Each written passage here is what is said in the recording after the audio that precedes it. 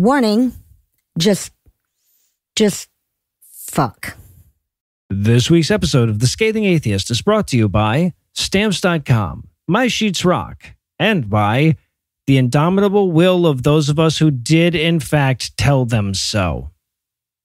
And now, The Scathing Atheist. This is Miranda with the new podcast, A Grain of Salticity. How do you rehabilitate a horse who was thrown off a cliff and left for dead? And what does that have to do with employment, abortion, and police violence? Join me at the intersection of psychology, ecology, and society, where I can assure you that we did evolve from filthy monkey men. But our poop jokes haven't.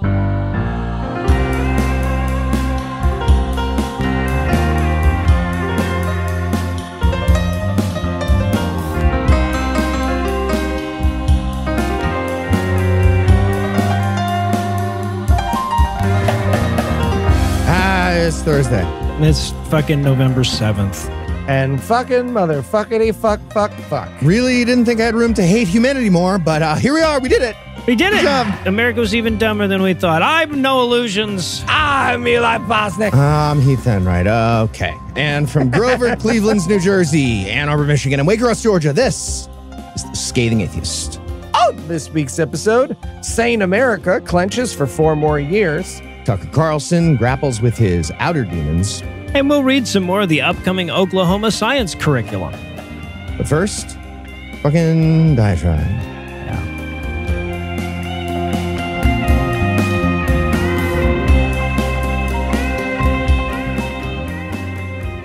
This was about what we are as a country. As a culture. That's what was on the ballot. Who are we? What are we? And what we are is hate. We are racism and transphobia and misogyny and classism and xenophobia and fear and cowardice and ignorance and hate. That is what America is at its core. And why the fuck should we be surprised? Right? A nation built on genocide, grown rich on slave labor, brutally divided by a persistent racial hierarchy that we still haven't reckoned with. You know, here we stand, peering out from a lofty perch atop the bones of America's victims going, I don't know, I don't see any hate from up here. I mean, I did a whole diatribe last week about, why is it even close? And we all know fucking why. We all know why. It's hate, right? Some people even called me out about it online. They were like, really, Noah? Why is it close? Because fucking racism, because bigotry and white grievance and fear of the other.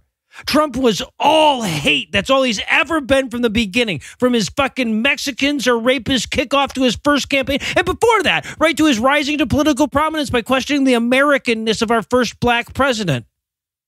And we've stood around with our thumbs up our asses this whole time going, why did people manage to like him despite his hateful rhetoric? Despite? It was never despite the shit he did. The hate was the point. When Kamala started surging in the polls, what did he do? He tripled down on the hate. His ads got more transphobic. His rallies got more racist. His speeches got more violent. He gave America the fuel that powered it since before its inception. He gave it hate. And along the way, he showed every right-wing demagogue to follow him that no amount of viciousness, resentment, or bigotry will ever be too much for the American electorate, because viciousness, resentment, and bigotry is what the American electorate is. So where do we even go from here? I mean, as a country, the answer is easy, right? Fascism. Fascism and theocracy. Oppression and repression and regression. But where do we go? Where do those of us who still have dreams of a better nation go? Well, I've got an answer for you, but it's not an answer most of you are going to like, because the answer is that we fight fire with fire. What we need on our side is more hate. Last time we went through this, these motherfuckers, they told us we needed to open our hearts to these disaffected blue-collar Rust Belt white dudes in flyover country. We needed to listen to their grievances and sympathize with their plight and hum a minor key version of My Country 'Tis of Thee as they stared forlornly over the boarded-up factories, wiping away a single tear that we shed for the diminishing industrial sector. And where the fuck did that get us? It got us here. It left us kicking away at Lucy's football once again, thinking we'd solve the problem by tackling the issues that supposedly these motherfuckers cared about. Right? Kamala ran a campaign about togetherness and inclusiveness and lower taxes and more affordable housing and rebuilding the middle class. All the shit that the Love Thy Neighbor think pieces told us those disaffected Trump voters wanted in 2016. Meanwhile, Trump ran a campaign about hate and he won. That's what they really wanted, no matter what they said out loud. Look, we tried love. It wasn't enough. We didn't love our immigrant neighbors enough to protect them from mass deportations. We didn't love our gay and trans friends enough to close ranks around their rights. We didn't love women or people who rely on Social Security or the air we breathe or the water we drink or our health care or our children or ourselves enough. Obviously, we didn't. Because the way we lost this election was by just not showing up. We called for love and we got apathy. Now it's time to call for hate. And I know some people are going to wince at that and try to give me shit about taking the high road when they take the low road. But that whole concept is predicated on the idea that there's some moral core to appeal to in this fight. The better angels of our nature went to war against the worst demons of it on Tuesday, and they lost. We need to stop coating this shit with sugar. We need to stop looking at a fucking fascist and seeing Uncle Rob. We need to stop looking at a Nazi and seeing a disaffected voter. We need to stare right into the heart of who and what they are and what they've done to our country and what they're doing to our country, and we need to hate it. We need to hate what our country has become and all that empowered it to become that. We need to seethe with anger at every abuse like it was the first one and to hate ourselves for letting it turn into this. Because look, as uncomfortable as it is for me to call for more hate, the absence of hate in this instance is acceptance. And calling for that is even worse. Ceding this nation to the people who perked up at the naked bigotry of Trump's campaign and said, well, there's my man. That's far less palatable than hating them to me. As long as we hate what this country has become, we carry at least a memory of what it promised us it could be, what it still could be, what we could at least steer it back towards if we could muster the rage that we clearly lacked for this election. We need to cultivate our hate. We need to nurture it and grow it and feed it until it blossoms into action.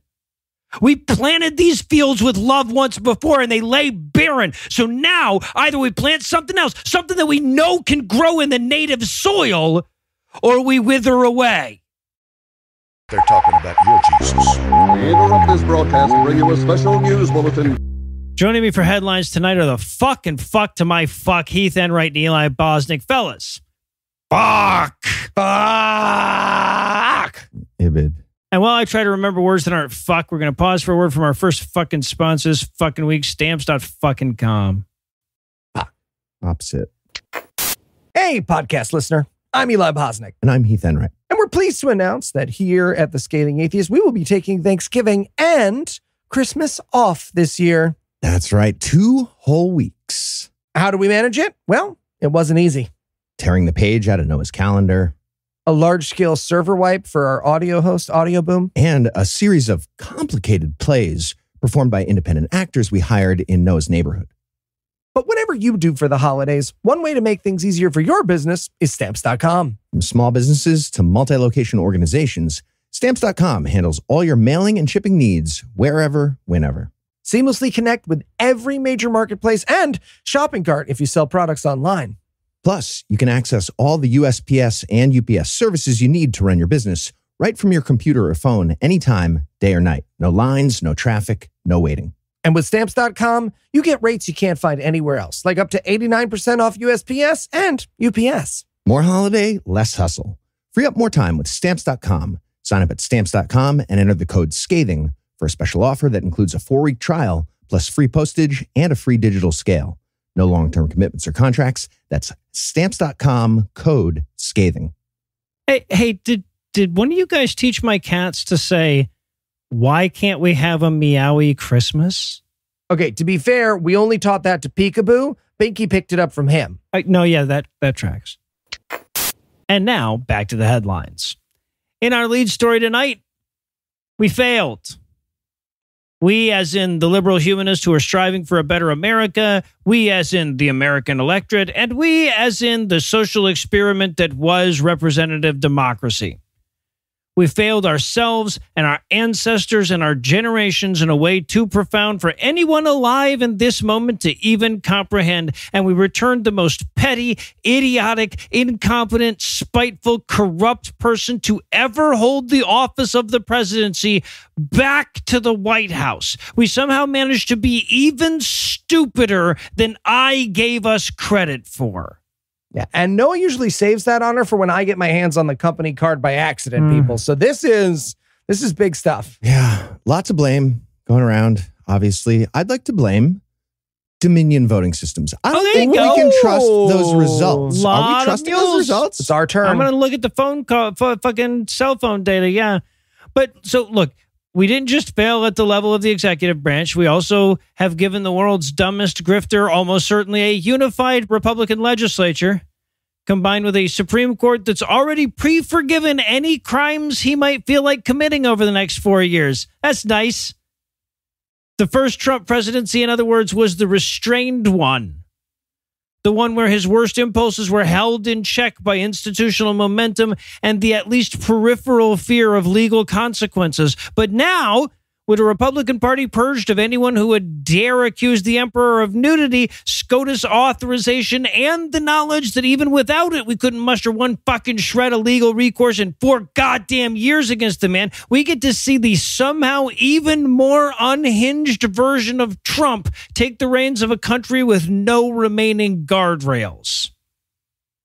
So that ought to be fun. Okay. True, but on the plus side, lots more Melania skits, everybody, huh? She has a funny voice. Glandage. Very thin cheat. Yeah, right? Right? Yeah. Very thin, very long cheat. All the hits. So, how did this happen?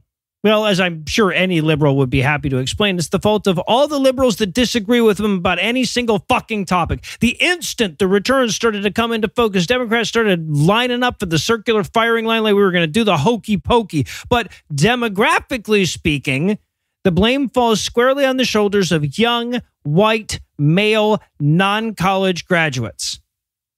In other words, Joe Rogan's audience. Disaffected young white men who think it's somebody else's fault they suck. So, in retrospect, it should come as no surprise that they came out en masse to vote for the platonic form of white privilege. Yeah. Worth pointing out that we don't have the Electoral College to blame for this one, right? Nope. We lost because of democracy this time, gang. And that's actually a whole lot worse. Yeah.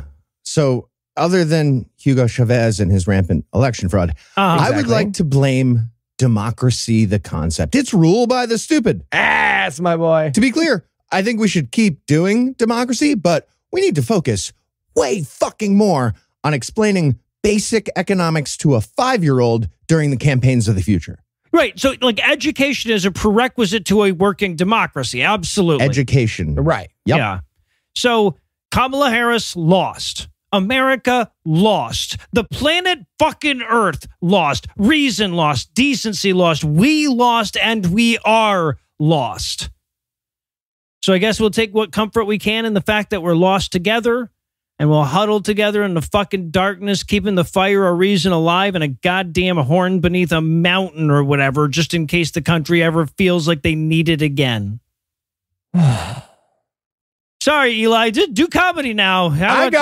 I got you, baby. I got so many descriptions of a woman I don't like. This is going to grow great. Don't you worry. And in Smoke Like an Atheist news, Lieutenant Governor of Florida and woman who looks like Bob Iger doing drag for the first time, Janet Nunez, said the quiet part out loud this week when, while encouraging Christians to vote no on Prop 4, which would overturn the state's draconian 6-week abortion ban, she told them not to be all atheisty about it. Yeah, you got to decimate bodily autonomy, but don't be like, hey, that's actually just removing 10% of bodily autonomy. Nobody likes that. Don't do that. Exactly.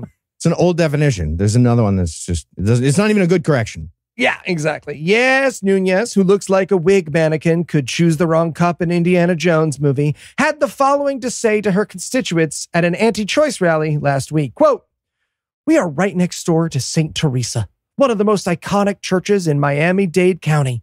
And just yesterday, thousands of people walked through that door and through the doors of churches all around our state to pray, to worship, to hear the word of God. And while I know that one of our doctors said this isn't a religious amendment, here's what I will say.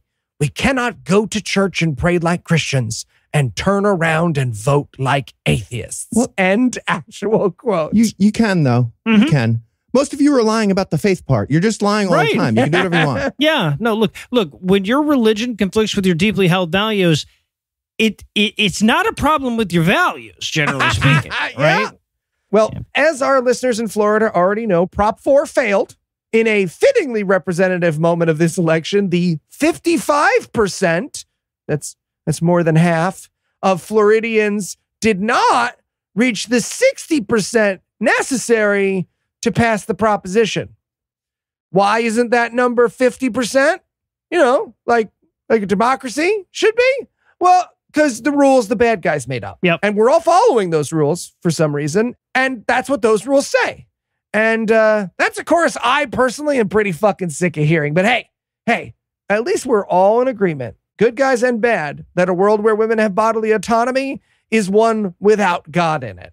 Yeah. So in Florida, the state went easily to Trump and also shot down bodily autonomy because of the dumb rule. But it's insane to me that pro-choice initiatives in other states like Arizona were able to pass and the state still voted heavily for Donald Trump.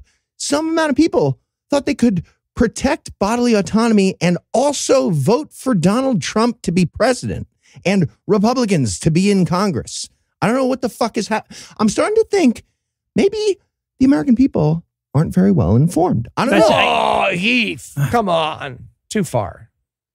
And in Let the Bodies Hit the Fluoride news. Well done. Hey, there it is. This story was a lot more amusing a couple days ago. When you wrote it, yeah. So RFK... We can't open all the headlines that way, Ethan, right? Yeah. So RFK Jr. is going to be in charge of public health for the country. Yep. During Donald Trump's pre-victory speech, we got full confirmation about that. Trump said he's going to make America healthy again by hiring the whale chainsaw guy. He told RFK Jr. to go wild. Oh, he will. He sure will. And we learned some extra details about what that's going to look like, thanks to recent claims by the most tragic Kennedy in the history of the family. RFK Jr. wants to end the fluoridation of public water on day one. And more importantly, he's coming after your Cheez-Its. That's happening too. Well, I mean, sure, once we don't have public fluoride, our teeth aren't going to be able to handle the crunch, Ethan, right? That's just a public safety issue, okay? Yeah, no, and if this is a sign of where Trump's going, get ready for White House Communication Director Alex Jones, right? Good times. Okay, so I'll start with the fluoride thing. Big pin in the Cheez-Its, though. Your dad's favorite prank. So it's crunchy. So just in case anyone's not familiar with this absurd conspiracy, it comes from the chemists of the world who got their PhD at the School of Hard Knocks, the autodidactic chemists. These are the same people who did their own research and decided to stop COVID by getting rid of their horseworms. That squad has been saying for years that fluoride in the water is evil. Now, you might be thinking, hold on, isn't water fluoridation considered by real experts to be one of the most important public health initiatives of the entire 20th century? Yes, it is. But it's also part of a sinister plot by the Illuminati or something to help our teeth, but also control the galaxy more than they already do. And it's the cause of whatever diseases the crazy person can name at the moment. For RFK Jr. last week, that list was arthritis, bone fractures, bone cancer, IQ loss, neurodevelopmental disorders, and thyroid disease. I feel like the IQ loss is on the literal worm that ate parts of your literal brain. Could be. So on Friday, he posted on Twitter that fluoride is an industrial waste that causes all those problems. And he added, quote, on January 20th of 2025, the Trump White House will advise all U.S. water systems to remove fluoride from public water. It's weird that they always aim for IQ. right? Like if I was lying about the benefits of listening to our podcast, I wouldn't tell people it makes me run faster. You know what I'm saying? Feels like a weird point. So there's a big difference between fluorine, fluoride, and fluoridated water. Fluorine is an element. It's toxic to humans, even in very small amounts. The same is true of almost everything, depending on the amount. I mean, like oxygen is toxic depending on the amount. Fluoride, on the other hand, is a compound that contains fluorine, but it's bonded to other stuff, which makes it different. Like, okay, think of how it works with hydrogen. By itself, hydrogen is extremely explosive. But you know how your toilet doesn't usually explode when you light a match in the bathroom, even though the water has like a bunch of hydrogen in there? It's like that. And fluoridated water is public water with about 0.7 milligrams of fluoride per liter, slightly above the naturally occurring amount of fluoride that's already in the water. So when RFK Jr. claims that fluoride is a toxic industrial waste, that has nothing to do with public water. Yeah. Well, just wait till he hears that they've now doubled the amount of hydrogen in water these days. Double, I say. Also, Heath, I think the non-explosive bathroom air example might have missed half of our co-hosts in terms of like relatabilities. So I was going to mention, I was going to say I was. Yeah. I was going to mention it off air. Okay. I didn't want to bring it up. But not today. The reason for the explode. Anyway, that brings us to the real controversy. RFK Jr. is coming for your cheese snacks. He recently posted a video on YouTube, and he's standing behind what he believes to be a very ominous countertop stacked up with Cheez-Its, Doritos, Captain Crunch, Tylenol, Mucinex, and Vaseline.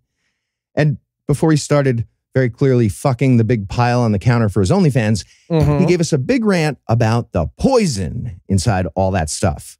Apparently, the big problem is yellow dye number 5, or tartrazine.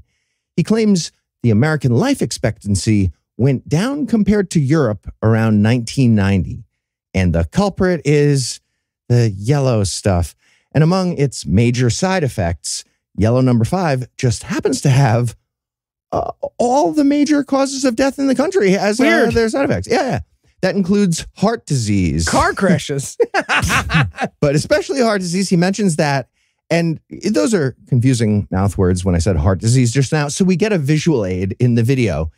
It's just a cutaway to a guy squeezing his own man boob for like a while.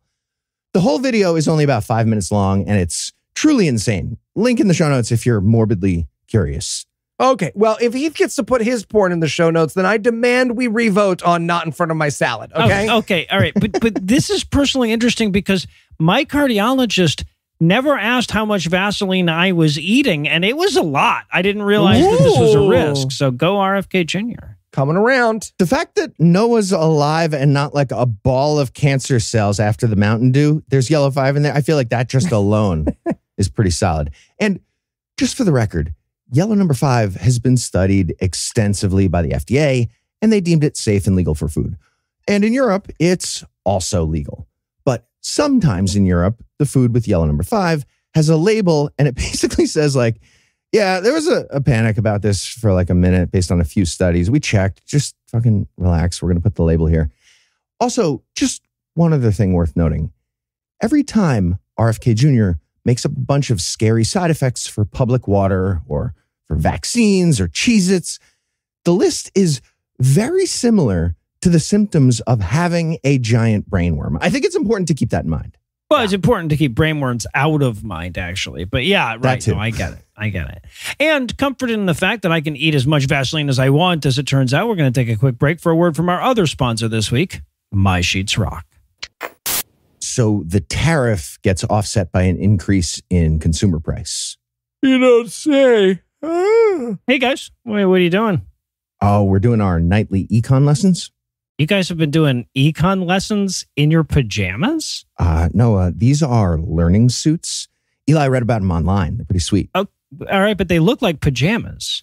Yeah, Heath, I didn't want to tell you this, but I've actually been using our lessons to help me sleep. Wait, so these awesome outfits aren't for keeping us as flexible as our ideas, like you said? No. Well, Eli, if you're having trouble sleeping, why don't you just try the regulator sheets from My Sheets Rock? What are the regular sheets for My Sheets Rock? Damn it. See? Flexible. My Sheets Rock created the regulator sheets, which are designed specifically to keep hot sleepers cool and cold sleepers comfortable. They regulate temperature, wick moisture, stay breathable, and are so soft you'll sleep comfortably every night. That's because these sheets are made from best-in-class bamboo rayon, which transfers body heat 2 times more effectively than regular sheets and reduces humidity by 50%, so you can experience your best night's sleep yet. I don't know, Noah. Have you actually tried them? I sure have. My Sheets Rock sent us a set to try when they first became a sponsor, and they quickly became our favorite sheets. That's why I, Noah Lugeons, personally endorse the regulator sheets from My Sheets Rock. But Noah, what if I don't believe you? Why would you not believe me? I'm still hurting from the pajamas thing. No, that's fair. Don't believe me? Their 2,200 5-star customer reviews speak for themselves. Plus, they offer a 90-day risk-free trial and free shipping and returns. Check out My Sheets Rock at mysheetsrock.com/scathing and enter our code scathing for 10% off and free shipping. All right, Noah, thanks. Guess I don't need these lessons anymore after all, Heath. The other day you asked me if I want to take out a corporate loan so we can invest in Dogecoin. Okay, so I don't want the lessons then. Sure. I'm sorry, what's a... You don't want to know about it. You're right. I don't, actually. And we're back. Next up in headlines in Cheating on the Bechdel Test news. In a grim reminder of what we just voted for, Afghanistan's Minister for the Promotion of Virtue and Prevention of Vice, Khalid Hanafi, announced new measures to further subjugate the women in his country. For example, there was already a law that forbade women from speaking to one another in public. And in this latest escalation, Hanafi added that, quote, even when an adult female prays and another female passes by, she must not pray loudly enough for them to hear, end quote. Yeah, no using the telepathic lady stuff either. You're like, meh, meh, meh. We know about that too. No doing that. Well, look, if I've learned anything from this election, it's that Afghani women should have been nicer to Afghani men. Mm-hmm. Am I right? We gotta reach across the aisle, That's ladies. it. This is on you. That's the key. This is on you. Yeah, so quick thanks to Peter for sending both the story and the Bechdel test joke to scathingnews@gmail.com. Look, I'm not saying if you come up with a clever enough in blank news joke, you're guaranteed to hear your story and your name on this. You know what? Actually, I am saying that. I just said that. So, in fact, there you go. That's right, Peter. Full-time host now. See you Sunday night for the story draft. Yep, we'll be in touch. But yeah, so if you're keeping score, among the rights Afghan women have lost since the U.S. military withdrawal would be the rights to be heard in public, go to school, work in civil service, drive a car, travel abroad, play sports, wear bright clothes, own smartphones, speak in public, speak loudly in their own homes, sing, and of course, show their faces or any part of their body in public. This is not an exhaustive list. As Meryl Streep pointed out in a fucking speech on the issue, a female cat in Afghanistan literally has more rights than a woman. Quote, a cat may go out on her front stoop and feel the sun on her face. She may chase a squirrel into the park, a squirrel that has more rights than a girl in Afghanistan today because the parks have been closed to women and girls by the Taliban, end quote. Okay, in fairness, though, liberal bureaucrats in New York aren't murdering the women of Afghanistan like Peanut the squirrel. Yeah, squirrels have it bad everywhere. So that's right. This is where we are 4 years after the extreme right-wing theocracy wrested control from the imperfect, unpopular Democratic coalition that was running the show before it. I'll start our clock on January 20th and let you know. Yeah. And finally tonight, in There Once Was a Man from Nantucket News, Tucker Carlson is not well. I mean, he's never been well, but now he's entered a place that I believe Stephen Colbert would call banana pants boo-boo bonkers. On the last episode of The Skepticrat, we talked about Tucker's appearance at a Donald Trump rally in which Tucker described America as a bad little girl who needs a vigorous spanking from daddy. Exact words. And daddy was Donald Trump in his metaphor. I'm not even slightly exaggerating. And that insane bit lasted for way longer than I'm willing to revisit right now. Well, it appears that Tucker's very literal psychosexual fugue state was in full swing long before that rally. And we learned about the scope of it this week with the release of a preview for an upcoming documentary in which Tucker explains that he was physically mauled by a demon inside his bedroom. Huh. Okay. But real talk, right? If the devil wanted to win me over to his side, I mean, mauling Tucker Carlson is an amazing start, right? Solid. That would also be my first wish. I want to know what he was masturbating with, that this was the best story he could come up with when his wife walked in, right? It was a demon mauling. It was didn't you see it? Went out the window? What was happening there when you went right to that? Yeah, something interesting. And a big thanks to Kevin for sending a link to scathingnews@gmail.com. So the upcoming documentary is called Christianities, and the title is stylized with the IES in a different color. So like Christianities, I have no idea. It's a Christian movie. It is on the docket for a potential GAM episode, and maybe we'll try to figure out the title. Yeah, we'll see how the Indiegogo goes. So during the preview, we see Tucker hanging out in the woods with some Christian guy from some fucking Christian thing, doesn't matter. And Tucker's wearing his brand new trapper's vest over his brand new tactical freedom flannel. Like they're about to do a very sexual LL Bean commercial, for sure. I was certain. AKA an LL Bean commercial. Am I right, everybody? And the Christian guy says, do you believe the presence of evil is kickstarting people to wonder about the good? And Tucker says, yeah, that's what happened to me. I had a direct experience with it. The interview guy says at that point, are you talking about your career in journalism? And that's when Tucker just matter-of-factly says, no, in my bed at night, I got attacked while I was asleep with my wife and my 4 dogs in bed, and I got mauled, physically mauled. Okay, everyone else is picturing Tucker's wife and dogs giving him a blanket party, right? Because that's what I'm picturing. Got the bar of soap in between their teeth. That's always what I'm picturing, Eli. I just who's giving him the blanket party changes, but I'm always thinking. So without realizing that he mentioned dogs and then immediately said the verb for when dogs attack, and then wondered about magical demon claw marks, Tucker continued. He claimed that he still has the scars from that. Oh. We do not see the scars, by the way. No. And then he continues in the same matter-of-fact tone. He says, yeah, it was a demon or something unseen that left claw marks. Oh, you don't want to jump to any conclusions or anything. Skeptic. Exactly. He continued, I had these terrible pains on my rib cage and on my shoulder, and I was just in my boxer shorts, and I went and flipped on the light in the bathroom, and I had 4 claw marks on either side, underneath my arms and on my left shoulder, and they're bleeding. And also, the demon kept yelling, I can't believe I married you. I hate your face. I hate your face. And or woof. Yeah. So, according to Tucker, he actually checked with someone else. And this is a real thing that Christian people are dealing with all the time. My wife and dogs were whistling very loudly. He told the story to an assistant who's an evangelical Christian. And the assistant told him, yeah, that happens. People are attacked in their bed by demons. Okay, but like, isn't that a great reason not to be a Christian? Because demons don't attack atheists, Joe. You get no demon attacks plus butt stuff. That feels like an upside, unless you were doing something really, really sexual that you're lying about now. Okay, so here's the thing with mental health problems. They're not funny. But yes, they are when it's Tucker Carlson. No rules for Tucker. So here's what I'm hoping for. I'm hoping that Tucker's wife, Susan, who very definitely hates him, is going to lean into the bit and start fucking with him. And she's going to keep making like little claw marks on his body while he's sleeping and then gaslighting him forever about it. So many Heath points, Susan. So many. Keep it going. All right. Well, with that reminder that even when you're feeling your most alone, you always have Tucker's demon on your side. We're going to close the headlines for the night. Heath, Eli, thanks as always. Jumanji. And when we come back, we'll just keep carrying on like the world isn't burning down around us, apparently.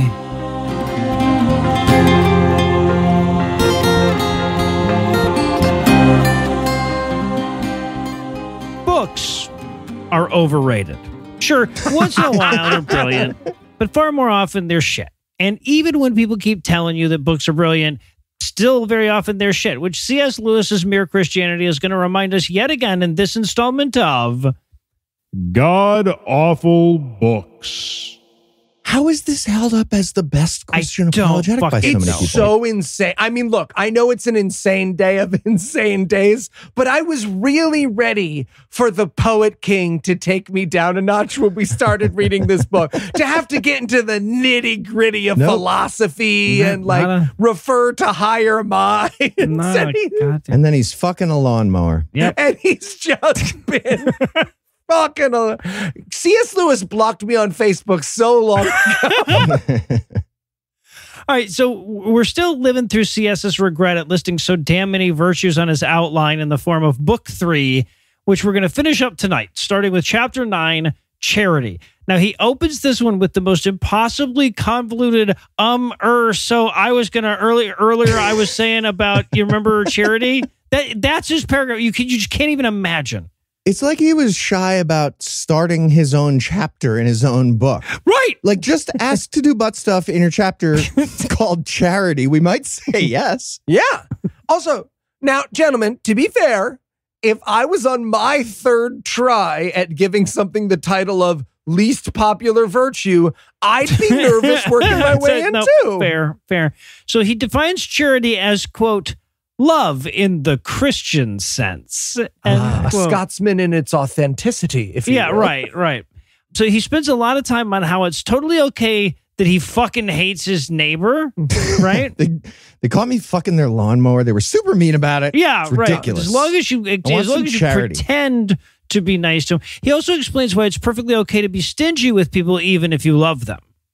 Yeah, you probably thought you came into this chapter knowing what the word charity means, but no, it turns out it's how Christian you're willing to be at dinner, not whether you pick up the check, which is an interesting take. Yeah, it's cool to have the dragon arms when the check shows up, but you got to be nice to the Trump voters at the table. So, no. Yep. No, I'm done listening. Yeah, for real. Right, but the crux of his argument seems to be that true Christian charity should come devoid of affection. And apparently, I only think that because my head is so full of sentimentality. I think that's bad because I'm so sentimental. Yeah, and there's a weirdly honest moment where C.S. Lewis is like, I fucking hate myself. Seriously, I'm the worst.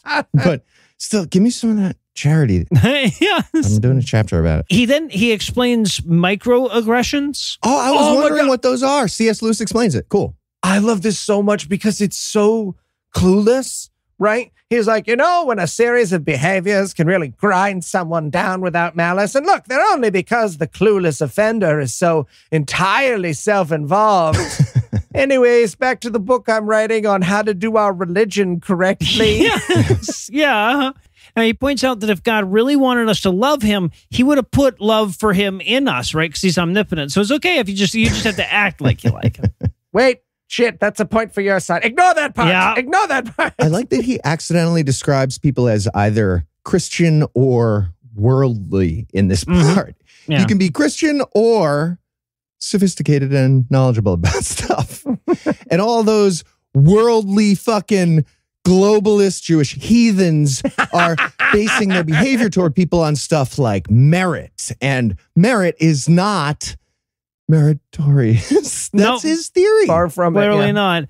Oh my God. This entire chapter read like he forgot he had a chapter due. Right? This is the fucking filler episode of apologetics. I genuinely thought he was going to end it with, in the end, was Christianity mere or was it merely Christianity? Double space. Word. And I got on to the next line, so I'm on the next page technically. There you go. I'm typing this right now. Okay, next chapter. Page count. But that's nothing compared to the absolute afterthought of a chapter that is chapter 10, Hope. Right? So he listed all those versions before. Now he needs to do a chapter for each one, and he is so clearly pissed about it. Okay, but admit it to me, gentlemen. You were excited to see how C.S. Lewis fucked up hope. Right? Right? He does with philosophy what I do with financial decisions, right? You can only sort of stand back and marvel. Yeah. Christianity to the moon. Yeah. So apparently what he's here to explain is that it's okay to dream about heaven all the time, because just look at what this very small minority of good historical Christians did whilst thinking about heaven all the time. Okay, so I think, and really correct me if I'm wrong on this, he's trying to redeem hope by imagining to know the thoughts of Christian people who did nice things. But like, but dude, you're the one who shat on hope. I came into the chapter liking hope. Right. I didn't need to be talked into it. Also, are we playing with stuff Christian people did? I'd like to list some other things they did while thinking about heaven. I can help out your word count a lot, CS, but I don't think you're going to like it. There you go. So now he tries for an analogy. I bet that goes great. He said that this is like the focusing on heaven. It's like focusing on your health, because like if you do that too much, you could become too healthy. He says that. Yep. I tell my doctor this all the time, actually. Yeah, it's a good argument. Eli, you should really ask for like a wholesale deal on seeing that doctor at this point, right? I tell her that all the time. Yeah. I'm like, let's do packets of 12 appointments. You thought squinting at the sun was meningitis. Did the doctor enjoy explaining how it wasn't? I did think it was that. So or was it meningitis? No. It wasn't. No. Okay. Yeah, but so he explains that just wanting civilization isn't enough. And I'm like, I feel like it is, though, right? I guess it would be if it wasn't for what Christian motherfuckers are doing. He says the trick to making a good civilization is focusing on not that. Yeah. It's like thinking about baseball and, human sex when you're fucking a lawnmower. Slow things down. Okay. I love this section because it's like the 4th or 5th time in the book that CS has morally pontificated himself into a corner of, I suppose if God weren't real, we'd want all these things I'm describing anyways. But then if that was true, I wrote a book for nothing. Yep. About nothing.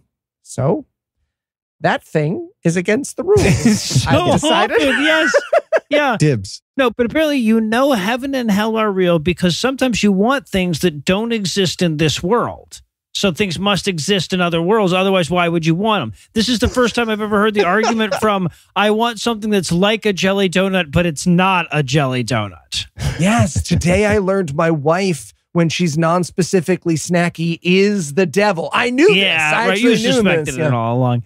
No, he's like, no matter where you travel, what you obtain, who you love, who you surround yourself with, you're never remotely satisfied and you long for death. I'm like, no, CS, that's you should go to a therapist, man. You know how you love your wife, but you're always like, you're right. Yes. He actually says the words in his book. I think everyone knows what I mean. I'm like, it's a book, man. You have to do better than that. Are you doing crowd work in your book, man?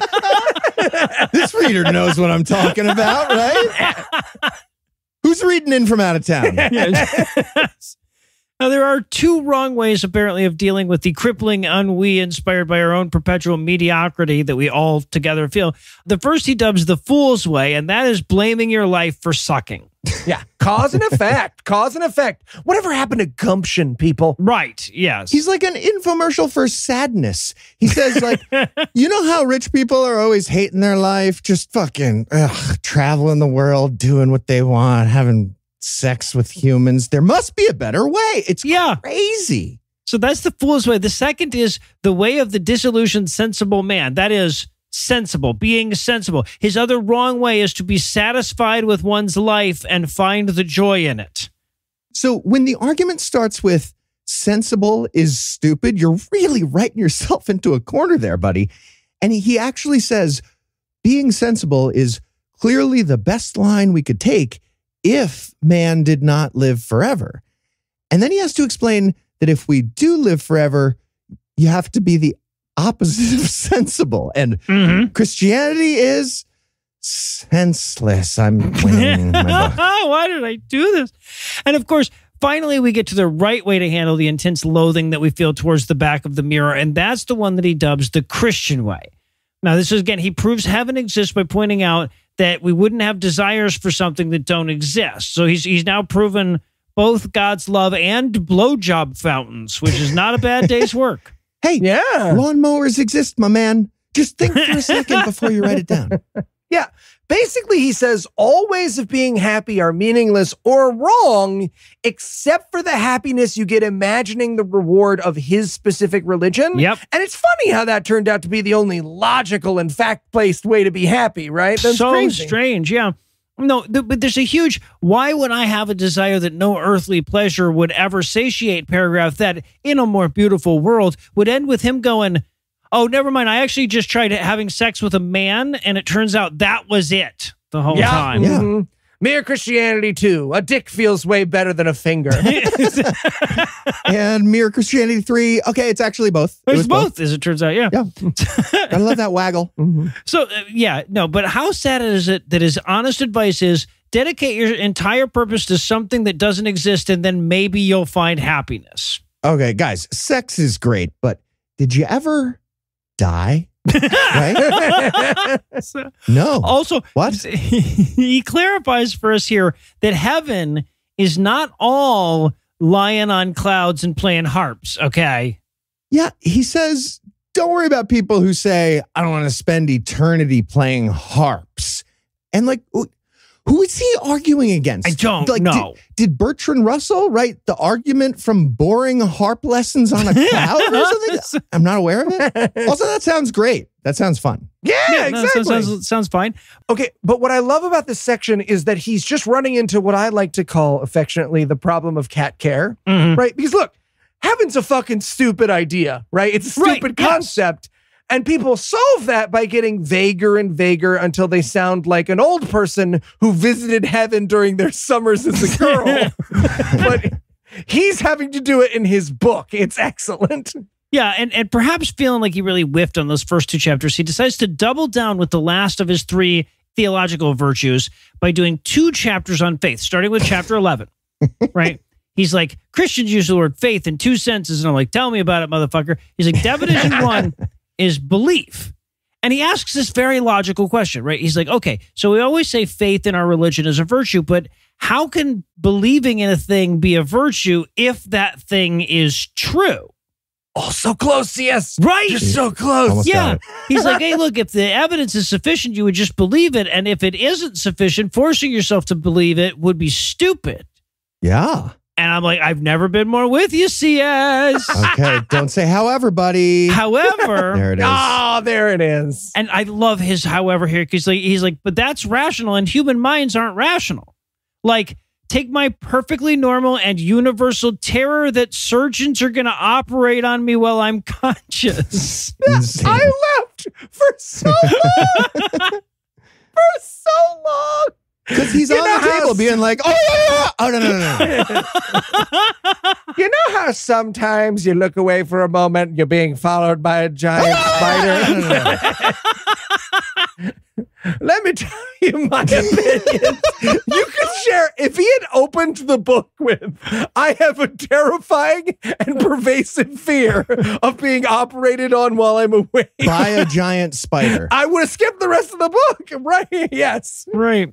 Yeah. So the idea is I got to turn off my critical thinking because sometimes my emotions make me turn off my critical thinking. That's it. Yeah. That's the argument you're going with? Yeah, don't worry. He's got an analogy, so this should clear it up. He's like, it's like how even if you know a woman is a lying, untrustworthy hussy, you still want to be with her. Almost exact quote. Rich, his literal example is telling a mean, pretty girl something that she later uses to embarrass you. Again, as though this is as universal an experience as stubbing one's toe. She never showed up with that special lawnmower lubricant she promised. Just a bucket of pig's blood. I made it work, but that's not the point. And that analogy went super great, right? So he does another one. He says that faith in God is just like learning to swim. The key is having faith that you won't sink when the swim teacher lets go, because you've seen people swim without sinking. That's not faith. But you can't see people going to heaven. That's the thing. So Christianity is being like Wile E. Coyote, but just never looking down. I guess. That's insane. He spends so many words here saying like, well, maybe you don't believe in Jesus because you're just scared. Right. Hey, I don't want to be the notes guy, but I feel like the editor could have told him to give a couple more sentences of space between I am filled with the irrational terror of being operated on while I'm awake and apropos of nothing, my religion is the cure for any irrational terrors you might be dealing with. But yeah, he explains that back when he was an atheist, which he totally was, he was a big atheist, a lot of atheists back in the day, Christianity used to seem pretty probable to him sometimes. Guy with a beard, big wooden tee, sounds legit to me. All checks out. Yeah. My logic says yes, but my body says yes. Yeah, right. Someone's going to operate on me while I'm away. This is what no. So yeah, but he says, you have to constantly be reminded that Christianity is true because of how true it is. He goes, and I quote, "Neither this belief nor any other will automatically remain alive in the mind. It must be fed." But of course, fucking other beliefs stay alive. Like, how often do you need to be reminded that gravity is real or Boise is the capital of Idaho to continue to believe those things are true, man? Right. Never catch this roadrunner. And we should point out that Christians put that quote, that exact quote, on like pillows and blankets and shit all the time. It's like the ontological version of if I close my eyes, I turn invisible. And it's the third most highlighted thing in the Amazon version of this ebook. Okay, peekaboo, fuck, still no God. Oh.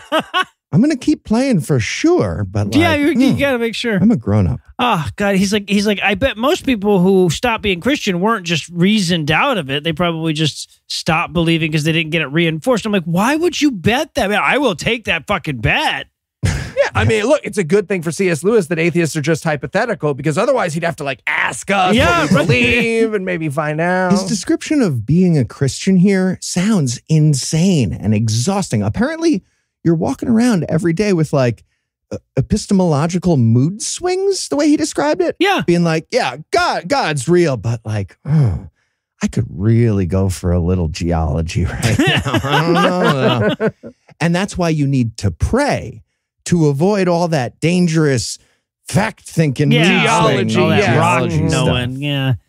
That's an argument for our side, what you just said there. Obviously. Yeah. So, and then he says he wants to tackle the second definition of faith, but he admits he's probably not really up to the challenge. And to be clear, he isn't. No. He never, like, so first, he says, he's like, okay, so first of all, just try, say, 6 weeks of being Christian. Just see how it feels. Okay. He does, like, really say that. I was just about to say, I know we exaggerate for comedic effect, but Noah isn't joking. No. That is actually his suggestion. We are now in the peak of Christian apologetics at argumentum ad just the tip of. Here. Just hold the existence of God in your hand for a second. Yeah, right. It feels good, though, right? Let me pray in front of you. Yeah. What do I got to do to put you in this God existing right now? Yeah. Come on. But he says if you do good stuff, you're doing it with the body that God gave you anyway. So you're basically just buying a gift for your dad with your dad's money. It doesn't really count. Okay. So the Holocaust was God buying himself a gift from Adolf Hitler. Got it. Cool. Yep. Good point. Yeah, that's where we're at. Exactly. And for everyone who watched way too much Intelligence Squared in the early 2000s, like me, you'll remember this argument from William Lane Craig kicking his own ass against every possible atheist you've ever heard of. Yeah. So, but like, honestly, do you think he forgot he was supposed to be offering a second definition of faith in this bit? He told us he didn't feel like he could do it justice right now, Noah. God. Can't do it when we watch. Get off his dick. And then and then we move on to the most do-over of all chapters in a book full of do-overs. Chapter 12, Faith. I laughed again so hard. So I flipped back. I was reading this on an iPad and I was like, did I get like a weird copy? Did I just do it? Just Faith is also chapter 12. So now he starts us by warning that if you're not a Christian, this chapter's not going to make a lot of sense. Oh, okay. I would have loved that warning 12 chapters ago. Honestly. Right, but he starts by padding the word count of his fucking middle school essay book a little bit more. Yep. He says, exact words, I want to start by saying something that I would like everyone, every space one, to notice carefully. It is this. Yeah. And then he writes his paragraph. Yeah. No, but he explains that when Christianity seems to make no sense at all, it's because you haven't leveled up as a Christian enough yet. Yeah. Almost exact words. If you find something in a Christian book that doesn't make sense, don't Don't be a dick about it, Heath. Just fucking move on and read my next fucking paragraph. I'm your cousin. You got to be nice to me. It is this. It begins now. He also says that he's probably wrong about all the stuff he's going to say in this chapter. Yeah, he actually says, tell me when I go wrong. And then, as if he heard me say, you went wrong. It's wrong now. He's like, wait. Delete. Christians, tell me if I'm wrong. Others, just fucking stay in child's pose. Don't. Yeah, but he explains that the point of God's moral codes is that they're impossible to keep, which is what makes them so effective. You might be thinking Christianity is like a carrot at the end of a pole and you're an ass for being Christian, but you're actually a car with a magnet at the end of the pole facing the car, and that does work. Okay, hear me out, right? Because he is kind of right about this if you accept Christianity to be true, right? Because if God is perfect and died for your sins, then you obviously can't live up to his moral standard. But what C.S. Lewis doesn't seem to understand is that we don't accept Christianity's parameters. Like, if you're grading me on a scale from 1 to phlegm, and I don't believe phlegm is a number, you probably think you're pretty close to phlegm is not a good argument against my position. What would that mean, though? Right. I keep reading the whole passages in this fucking chapter, and I realize I've taken no notes, and I'm just like, okay, in my defense, he didn't say anything at all there, though. I did the exact same thing. Literally, before I replaced this in my notes, I wrote and deleted, sure hope Noah and Heath know what the fuck this paragraph is about, like 3 times. I wrote, sure hope Noah knows what the fuck this paragraph is about. And I wrote, exactly. I don't know what this fucking paragraph is about. Yeah. The puzzle in a thunderstorm business model, ladies and gentlemen, we found it. Right, but he dances around the whole by works or by faith argument, right? And he says, I have no right to speak on such questions. And I'm like, you're the fucking author. If you're not qualified to speak on that question, what the fuck are we even doing here, man? Hey, man, you wrote a book about the perfect truth of your religion, and you don't have a take on its largest controversy? What? He actually says, that's like asking which blade in a pair of scissors is most necessary. And it's the second one, man. It's the second. Faith is cutting paper with scissors that are half invisible and nothing happens. And you keep doing it over and over. What are you talking about? Yeah. He's like, oh, how about this awesome Bible quote? Quote, work out your own salvation with fear and trembling, for it is God who worketh in you. And then he admits that he can't really make sense of that sentence. Yeah. Dude, you're the one who wrote this book. You can just not talk about the stuff you don't know. Right? We know you don't know, but we wouldn't know unless you write sections like this where you tell us. I'm weeping in the shower, trembling with fear, holding a lawnmower blade. Why did I write this? Right. But he's like, but at any rate, this is as far as I can go on the works versus faith argument without getting stabbed. So that's where the chapter is going to end. So on that note, we're going to close the final chapter of book 3, but there is one more book to work our way through, starting in the next installment of God Awful Books.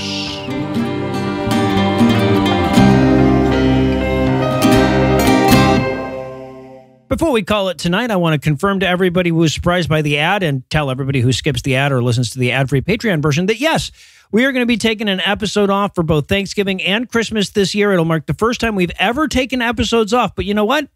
'Tis the season for self-care, damn it. So sorry for any inconvenience that causes to your commute. Anyway, that's all the blasphemy we've got for you tonight. We'll be back in 10,022 minutes with more. If you can't wait that long, be on the lookout for a brand new episode of our sister show's Hot Friend God Awful Movies, debuting at 7 Eastern on Tuesday, and an even new episode of our half-sister show Citation Needed, debuting at noon Eastern on Wednesday. Obviously, I can't finish this sentence until I thank Heath Enright for keeping me sane, Eli Bosnick for making me look sane by comparison, and Lucinda Lugeons for giving me a reason to stay sane in the first place. I also want to thank Miranda from the Grain of Salticity podcast for providing this week's Farnsworth quote. I didn't really get a sense of what it was about from her tease, but I'm intrigued nonetheless. But most of all, of course, I want to thank this week's best people, but I hope you don't mind if I do it by name and stuff. next week. I don't really feel that I'm up to giving anybody the compliment they deserve at the moment. But sincerely, thank you. Not a lot to be thankful for at the moment, but at least we've got you. And if you'd like to be thanked alongside those fine people, you can make a per episode donation at patreon.com/Scathing Atheist, whereby you'll earn early access to an extended ad-free version of every episode. Or you can make a one-time donation by clicking on the donate button on the right side of the homepage at ScathingAtheist.com. And if you'd like to help, but you don't think you're complimentable enough for a money donation, you can also help a ton by leaving us a 5-star review, telling a friend about the show, and following us on social media. And speaking of social media, Tim Rapperson handles that for us, and our audio and engineer is Morgan Clark, who also wrote all the music that was used in this episode, which was used with permission. If you have questions, comments, or death threats, you'll find all the contact info on the contact page at ScathingAtheist.com.